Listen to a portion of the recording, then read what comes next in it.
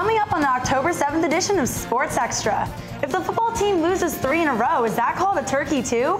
We'll look at what's going wrong and how the team can use the next 2 weeks to avoid being roasted yet again. The weather was in the 80s this weekend, and many UNC spring teams were on the field, which makes us wonder, is it spring yet? Do you have what it takes to be a part of the winningest athletic program in NCAA history? We'll tell you how far players must go to become a part of the Carolina women's soccer team. All that and more. Sports Extra starts right now. From the University of North Carolina School of Journalism and Mass Communication, covering the full range of Tar Heel athletics, this is Sports Extra. 3 in a row. That's the losing streak the football Tar Heels are struggling with. Can the Heels persevere? Welcome to Sports Extra, UNC's only sports highlights, issues, and analysis show. I'm Georgia Walker. And I'm Paige Comparado. In order for the Heels to move forward, they need to take care of some things from the past first. The UNC football sports agency scandal has gone from the field to the courtroom. A grand jury has indicted former UNC tutor Jennifer Wiley Thompson on 4 counts of athletic agent inducement. Each count carries a maximum 15 months in prison. Thompson was believed to be a go-between for former Carolina wide receiver Greg Little and Georgia sports agent Terry Watson. More indictments are expected within the next few days. The Tar Heel football team fell a bit short of pulling off the upset against Virginia Tech, ultimately losing by 10. Football analyst Ryan O'Rourke is here to break down the game. Ryan, what happened against the Hokies? Georgia, the Tar Heels actually had a legitimate shot of winning this game against Virginia Tech, but they just continue to make little mistakes that end up having huge ramifications on the outcome of the game. They took a 14-point deficit into the locker room at halftime, but actually outplayed Virginia Tech in the second half, with the exception of a few key plays. We're going to go to the third quarter here when the Heels defense forces a punt, and Ryan Switzer just dances through the coverage and returns it for a huge touchdown that would have put the Heels within 7. But once again, a penalty negates Switzer's spectacular return, and the Heels end up going 3 and out. Another special team lapse comes in the fourth quarter when Virginia Tech punts to Switzer, but this time the freshman goes back to get the catch and he muffs it, and the Hokies recover on the 17-yard line. This turns out to be a huge mistake and a lack of concentration by Switzer that leaves Virginia Tech with great field position up 11. The Heels defense almost actually bailed out Switzer by holding the Hokies to a short field goal, but Darius Litford gets called for a face mask penalty here on a pivotal 3rd and short that leads to an automatic 1st and goal. You know, if Switzer doesn't cough up that punt, the Heels have a chance to march down the field and cut the lead to 4. Instead, the Hokies get great field position and extend the lead to 17 and seal the victory. All right, there are a few big mistakes that really cost us, but there must have been some positives. What did the Heels do right compared to weeks past? Yeah, you know, even though the scoreboard shows that the Hokies put up 27 points, the Heels defense actually played significantly better compared to last week's poor effort that saw ECU torch the Heels for 55 points. Specifically, the run defense finally shows some signs of life and competency by holding Virginia Tech to 48 yards on 35 attempts. Considering the Heels had allowed an opposing rusher to gain 100 yards in every single game this season, Saturday's effort showed tremendous improvement in that area. And to build off that, the Tar Heel defense surrendered only 30 total yards and 2 field goals in the second half. So, you know, they are getting better defensively, but they do need to improve in the secondary still. All right, so you mentioned the need to improve. Where do you think the Heels could step it up before their big matchup against Miami? Well, you know, last year's offense thrived under Larry Fedora's new system, averaging more than 40 points a game. But this year, they just can't seem to get it clicking at all, averaging only 23.6 points per game. Much of this is due to the lack of the run game with Gio Bernard darting to the NFL. You know, last year, defenses had to respect the run game, which opened up huge passing lanes for Bryn Renner. This year, not much of the same. The Heels haven't been able to establish a run game at all, and it has allowed defenses to drop into coverage. If the Heels expect to have any success this season, it's essential that they start gaining some yards on the ground. Yeah, that's definitely something to watch as the Heels welcome number 13 ranked Miami to Chapel Hill next Thursday night. Thanks, Ryan. The baseball team's annual Fall World Series is underway. And even though the Team Navy swept the first weekend, both teams are going the extra mile to earn bragging rights before the regular season. Carly Swanson has that story. The baseball team has hit the ground running with preseason play. Plan for running pretty much, so you don't really want to be a part of the losing team. And Coach Mike Fox says both Team Blue and Navy are taking the Fall World Series opportunity seriously. There is some competition. The players, they enjoy it, but they also take it seriously because there are some consequences and some things on the line if you if you lose. So what is there to lose? Well, right now everyone starts out with 10 miles, and the winning team gets 5 miles taken off. Running up the score to avoid running the miles. As you want to win, so you don't have to run those 10 miles, and it's kind of bragging rights. I don't know, it's just a lot of fun getting out there and competing against each other and just having little bragging rights. A textbook example of playing not to lose. In Chapel Hill, I'm Carly Swanson. It will be interesting to see which team is in it for the long run. All Fall World Series games are open to the public and admission is free. It might only be October, but Lax is back. The men's lacrosse team was out on the field scrimmaging this weekend, but with a slightly different competitor, the team's alumni. This looks familiar. It's face-off specialist R.G. Keenan with a fast break goal. Keenan and the rest of the seniors played on the alumni team. The underclassmen were impressive too. Here's redshirt freshman Michael Tagliaferri with a goal. The game was a chance for the team to show off an improved defense and a shot for freshmen, like #1 Luke Goldstock right here, to show off their skills. The game, of course, was all in good fun, and head coach turned temporary referee Joe Brushy said he let a few plays slide for the alums. I mean, they have fun. I mean, I think that's the most important thing is that, both sides are having a lot of fun. And it's tough to take it too serious, but I think at the end of the day, the older guys got most of the calls. The team will travel to Baltimore this weekend to scrimmage against Ohio State. Let's not forget about the ladies, though. They did win the national championship last year. That game's atmosphere was a little more intense than Saturday's alum game, though. The family atmosphere continued with the women's team enjoying a warm Saturday morning. The alumni team kept it close in the beginning, trailing by only 1 goal, but the current players pulled away with a barrage of goals. While the competition on the field was high, head coach Jenny Levy expected the varsity team to win. There was tons of exchange this week on Facebook and Twitter about the alums are coming in to win this, this weekend, and we tell our team, like, we don't lose to the alums. If we lose to the alums, it's not going to be good.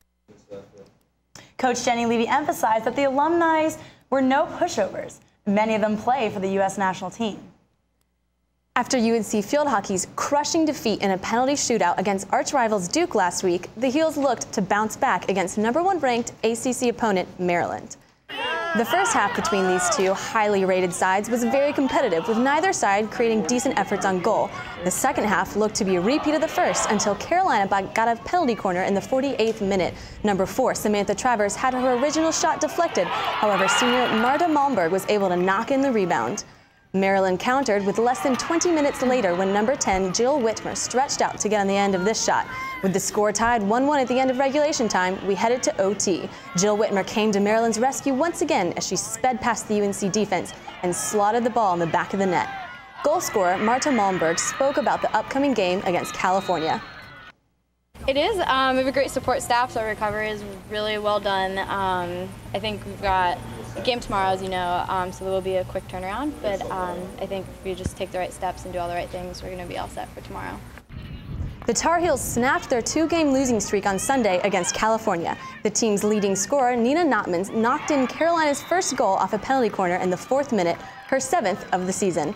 3 of UNC's 4 goals came from capitalizing on penalty corners. The Tar Heels clinched the win with freshman Lauren Moyer lasering in the final goal in the 67th minute. Carolina wins 4-0.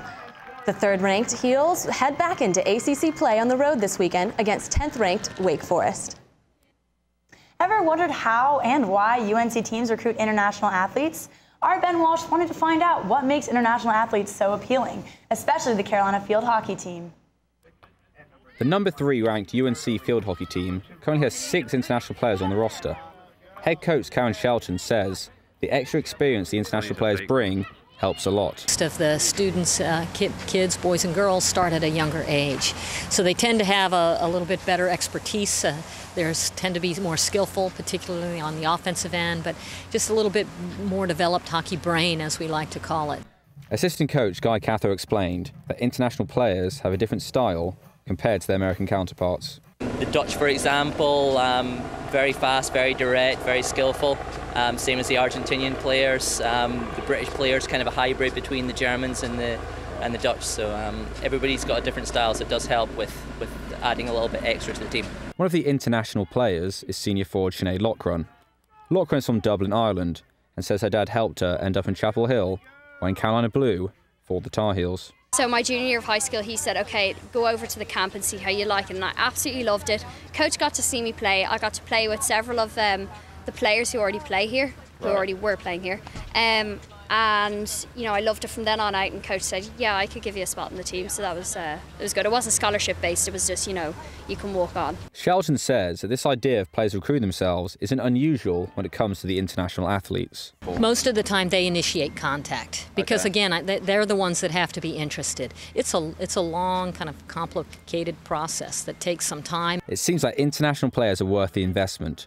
No team since 1997 has won the Field Hockey National Championship without the help of foreign imports. Reporting from Chapel Hill, I'm Ben Wolf. The field hockey team faces ACC rival Wake Forest this Saturday in Winston-Salem. The men's soccer team doesn't play Clemson until tomorrow night. But for the 5th time this season, the team was in a Cats game. We'll explain when Sports Extra returns.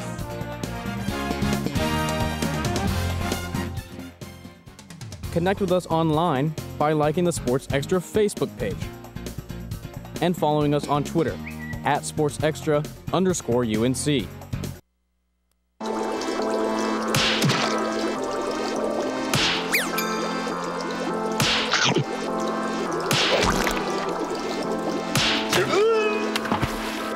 Kids will spend 57 minutes making me go splat.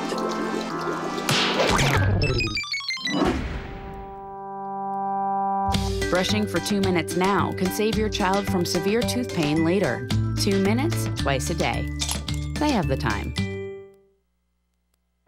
Here's your check.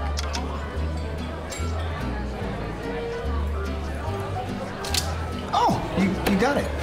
You know, since I got rid of my car, I really enjoy walking. Okay. Got it. Nope. Getting pulled over for buzz driving could cost you around $10,000 in fines, legal fees, and increased insurance rates. Oh, you're home early. You live with your mom? That'll set your game back a few years. Buzzed, busted, and broke. Because buzz driving is drunk driving.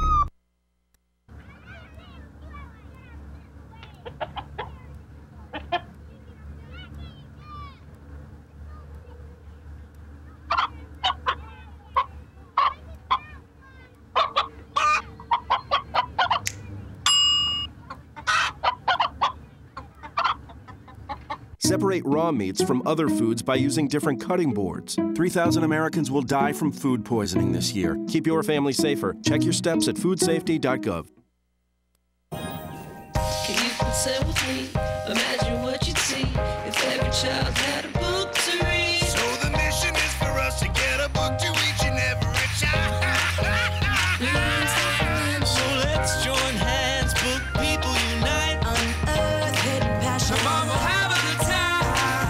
One book could be the first thing helps to change a life. Book people unite. Read to a child today and spark a lifetime of ambition.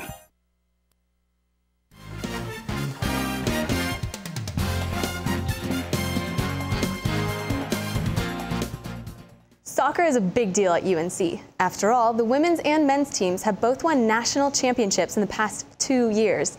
And this weekend, both teams were in town for just the 3rd time this season. Reporter Madison Way joins us live to update us.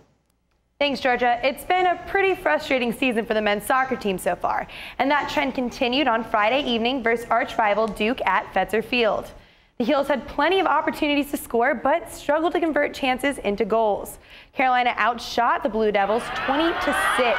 The team is still without either a win or a loss in ACC play after the game ended in a 0-0 tie, the team's 5th Cats game this season. It was a physical game between the rivals, with 3 yellow cards for Duke and 2 for UNC. Both teams had good defensive performances with great stops from their goalies. Goalie Brendan Moore and the Heels are trying to remain positive despite the outcome. It's hard not to respond with frustration, but that's what we're trying to stay away from, actually, because when you do that, it kind of creates more chaos, and you won't be able to achieve what you want to achieve. The tie brings the Heels to a 3-1-5 record on the season. Next up, Carolina faces off Clemson in another conference game Tuesday night at Fetzer Field. But what about the women? UNC has 40 NCAA Division I national team championships, and more than half of those trophies come from the women's soccer team. So how does the team find the right players? Reporter Janelle Davis has the story. The shot, goal! Mia Hamm, Christine Lilly, Heather O'Reilly. They're soccer players girls dream of becoming. Girls like Taylor Otto. These are people that are on TV. You watch them play all the time. You grow up watching them, and it's crazy. Otto is now a high school sophomore, but soon she'll be just like her idols, a Tar Heel. The team offered her a position on the UNC roster when she was just a freshman in high school. It's a crazy experience, and I'm so excited for it because not a lot of people get the opportunity. There are 1.5 million young female soccer players in the U.S., but UNC recruits fewer than a dozen players a year. Otto's coach, Rusty Scarborough, has seen the sport become more competitive. The top players are going to be the top players, but right now there's so many of the middle-level players that are getting better and better and better, that the game of soccer in this country has just elevated so much in the last 10 years.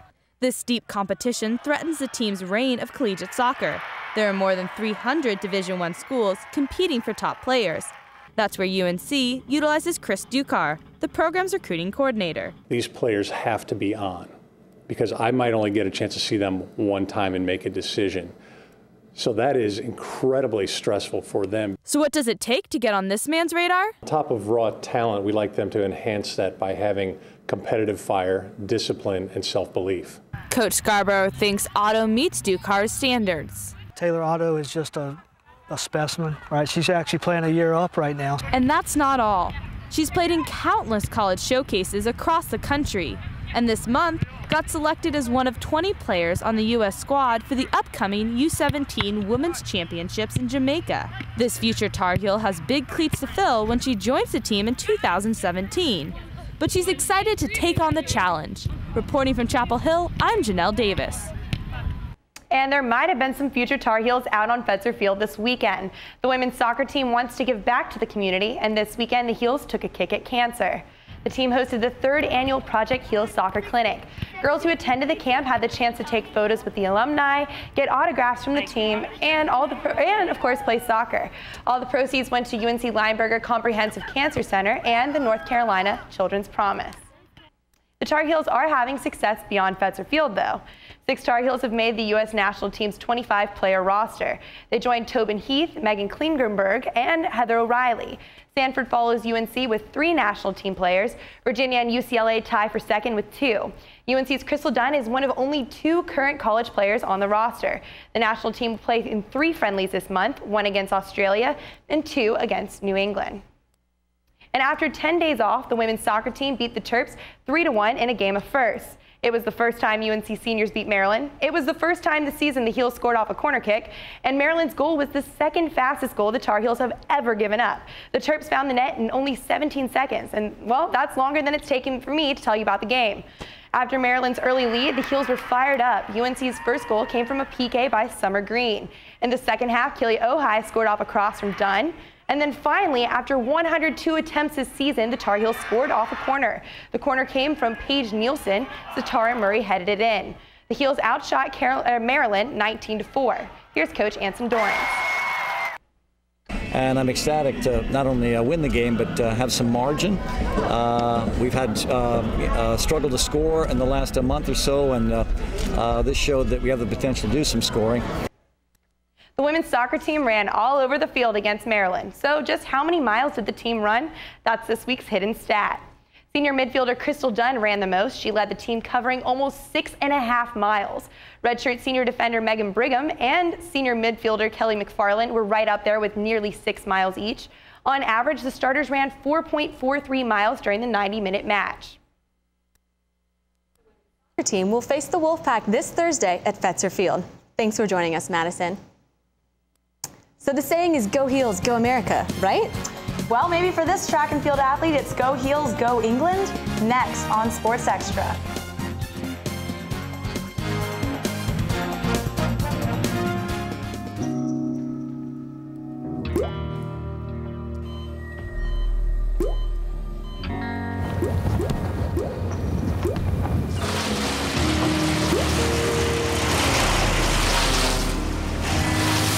There are a million places you'd never consider texting. So why would you do it while driving? Leave risky driving to the professionals. Stop the texts, and together we can stop the wrecks. Un día en el bosque las ratas jugaban. Fósforos que no es muy bueno. Escucha Smokey antes de tratar. Solo tú. No juegues con fósforos, no juegues con fuego. Fuego. No hay nada para tu pobre conejo asustado. A un pobre ratón sin casa en que vivir. Si un hermoso bosque es lo que deseas, no juegues con fósforos, no juegues con fuego. Solo tú puedes prevenir los fuegos forestales. ¡Fuego!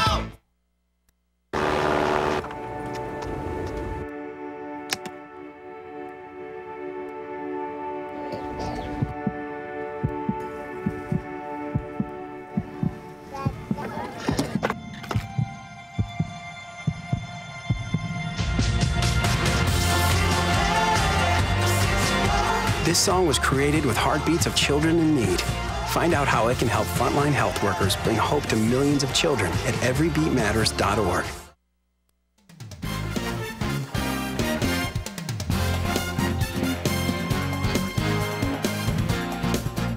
The Olympic sports teams that were in action this weekend had a lot of success. Women's tennis freshman Jamie Loeb won the 2013 ITA Women's All-America Singles Championships Sunday in Pacific Palisades, California. She beat #1 seed Robin Anderson of UCLA. Loeb is the first freshman to win this championship since 2004. And Carolina volleyball also stayed undefeated during the weekend, as well as sweeping Syracuse NBC in straight sets. UNC is now 15-0. Countless Tar Heels achieved great things after leaving Carolina, but one member of the track and field team has already had the experience of a lifetime. Evan Badler has the story. Many Carolina athletes have represented their countries at the Olympics, but junior Joe Hutchinson had the added honor of carrying the torch leading up to the 2012 Games in London. Though he described the situation at the time as surreal, Hutchinson says it took some time for him to appreciate the experience. I think it really sunk in once the Olympics had happened. So then I saw all these gold medals for GB athletes and maybe American athletes as well. And then it really sunk in that I was a part of that in my small, 800-meter jog with a torch. Like many of his fellow athletes, Hutchinson chose the UNC experience for excellence in both academics and athletics. Unlike most students, he never really considered going anywhere else after talking to the Carolina coaches. I was so excited. The next day, I think I signed some paperwork for him. It was my letter of intent. I'd never been here. I was just like, this is an opportunity that no one in my school, no one in my county, no one, I ever knew was going to have this opportunity. And I was like, I've got to take it. This is something that doesn't happen to normal people. Hutchinson's athletic ability and dedication have continued to pay off. He earned a gold medal in the decathlon at last spring's ACC Championships, winning 4 of the 10 events. Assistant coach Josh Langley says Hutchinson's contribution to the team goes way beyond winning events. He knows the metric conversion tables really well, so they look to him. The officials will announce a number, and they kind of look at him like, is that good? And he's like, yes, that's so-and-so. He knows those really well. That lack of familiarity with the metric system here is just one of the many ways Hutchinson is reminded of how far he is from home. There are days when you realize there's a really big body of water between you and the rest of your family, and then there are days you don't even realize there's a difference. For the next 2 years, Hutchinson and his Tar Heel family are hoping to be part of success that rivals his moment at the Olympics. Reporting from Chapel Hill, I'm Evan Badler. Hutchinson will use the next 2 years to improve his skills and compete on the national level. His ultimate goal is to return to the Olympics, but next time as a competitor. What can fill up the blue zone when the football team is playing out of town? Catherine Fitzgerald has that answer. The first Carolina Sport, Business, and Fitness Expo attracted a big crowd. The day started with panel discussions about opportunities in collegiate athletics, professional sports, and the fitness industry, as well as a keynote speech by Tar Heel alum Phil Ford. Members of the Carolina Sport Business Club, Sarah Pellegrino and David Fox, headed up the planning of the expo. The club's goal is to help students pursue a career in the sports industry. For being a business student wanting to work in sports or fitness, there was not that one event that brought it all together for me. I saw it as an opportunity to really leave something here that would help students in the future going forward, to network, to put business and fitness and sports in the same blue zone, in the same place. Attendees were able to meet with representatives from the U.S. Olympic Committee, the Carolina Hurricanes, USA Baseball, and a number of other organizations during the career fair. It was a great chance to swap resumes for business cards and network with professionals in the industry. I think what a lot of the speakers drilled home was the importance of knowing what you want to do, going out and do it, and building relationships. And you don't just like sports, you like sports business. And I think that's a huge takeaway. And the networking opportunity was unmatched. In Chapel Hill, I'm Catherine Fitzgerald. The club is already looking ahead to next year and starting to think about speakers and panelists to bring in. What has 6 legs and an athletic legacy in North Carolina? That answer straight from the horse's mouth when Sports Extra returns.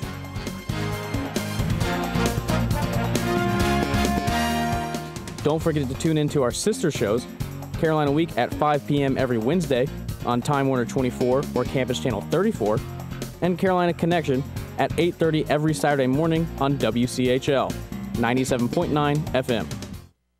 Packers, Vikings, Red State, Blue State. We come from different places. Uptown. But when we live united, we create real lasting change in the education, income, and health of our country. United. Real change won't happen without you. So give, advocate, volunteer, Live United. Sign up at liveunited.org.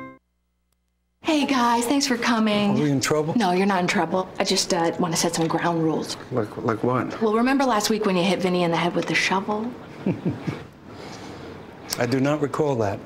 Of course not. Well, it was pretty graphic. Too graphic for the kids. So I'm gonna have to block you. You know, I gotta make this up to you. This is Vinny's watch, and I want you to have it. You deserve it. Thank you. That's really not necessary. No. Come here. Thank you for calling your GED Pep Talk Center. All right, now, are you ready for your GED Pep Talk? Being nervous is okay. It just shows that you're serious about getting your diploma. A lot of things are scary. Heck, I'm scared of clowns. No quiero ir. No lo puedo hacer. DMC, life in your pep talk style. Just keeping it real, Debs. Just keeping it real. Whatever motivation you need, we've got a pep talk for you. Get your GED pep talk and find free classes at yourged.org.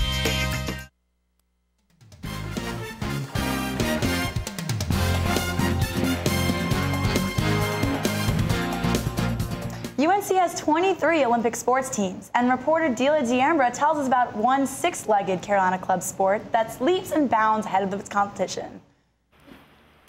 Stylish shoes, ankle braces, and pads. Gear almost every athlete wears. Equestrian Club co-captain Kelly McGinnis says just one element makes her sport special, though. There's something about the camaraderie between people who love horses. We just get it. And getting it is exactly what the team does every year. They're ranked 2nd overall for their region and place in nearly every show they compete in. To come from a school that doesn't specialize in equestrian, to only be beat by the one school that does, is impressive. Careful preparation is key to impressing.